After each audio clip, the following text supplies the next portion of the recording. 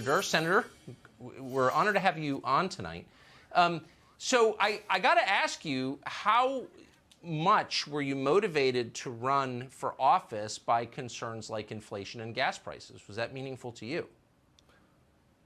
Oh, well, everything's meaningful to me, but it just became as I keep telling people, a perfect storm. You not only had the high cost of living in this state, the worst tax rate, the worst business tax rate, you had people being told they couldn't live, they couldn't go to stores, they couldn't go to church.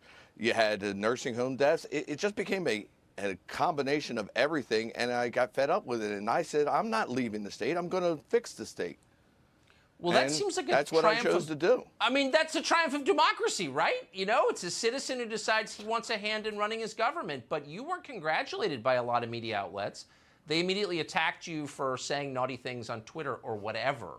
Were you surprised that you weren't the subject of a feature film after this triumph? No.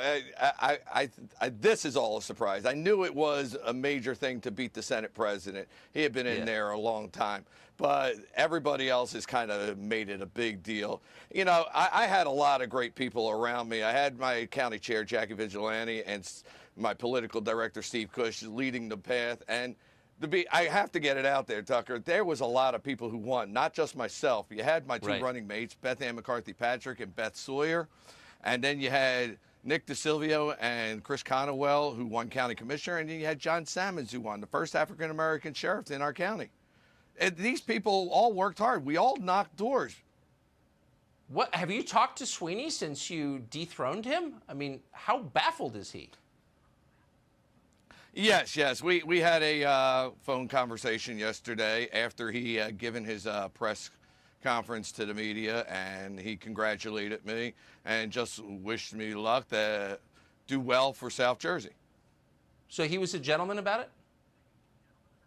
Yeah. He was a gentleman. Good for him. And we you know, and like I told him, I said, you know, if he ever needed anything, just give me a call, you know, because I'm his representative now.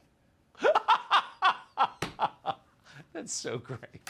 Mr. Durr, congratulations.